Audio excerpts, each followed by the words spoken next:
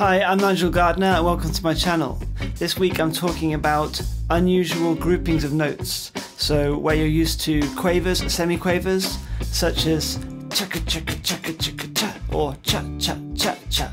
Maybe we'll start by looking at triplets. So cha cha cha cha, 1 2 3 1 2 3 1 2 3 1. There's also sextuplets and quintuplets. And quintuplets are the really tricky ones. We'll start though with semiquavers going into triplets. Check this out.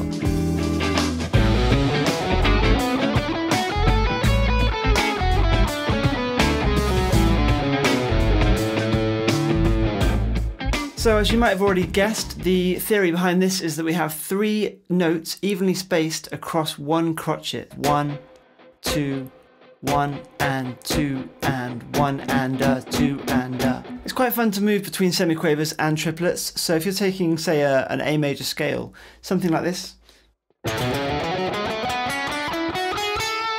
kind of gives it that impression of speeding up and then slowing down. But really, it's quite simple. It's 2 different speeds.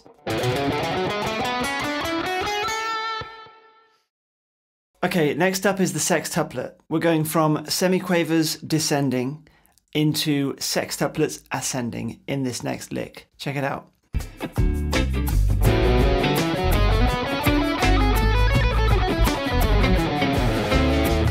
So we're just putting 6 notes where there were 4. There's a few useful animal names that I use when I'm teaching with these things. So with semiquavers I might use crocodile, crocodile, crocodile, and then triplets you might have butterfly or strawberry. So crocodile, crocodile, strawberry, strawberry. Quite useful, I think, just to sing these things through, even though they are a bit silly, like I say. For sextuplets, we've got Tyrannosaurus Rex, which is literally the only one I can think of, but it works.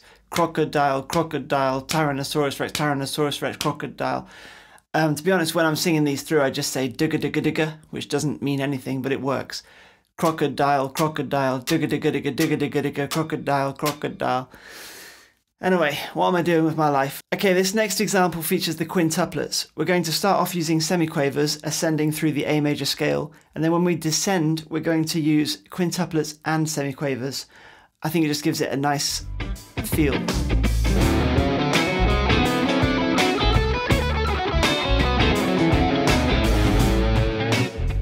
By the way guys, all of this tab is available on my Patreon page, the link's in the description.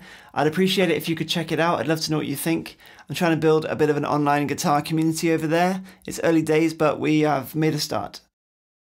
Okay, using this last lick, I'm hoping to demonstrate why Eric Johnson employs the quintuplet when he's using pentatonics, specifically descending pentatonics. There's something about the simplicity of the pentatonic with the complexity of the quintuplet, which just brings something very cool to the table. So anyway, without me talking any more nonsense, let's check out this last lick.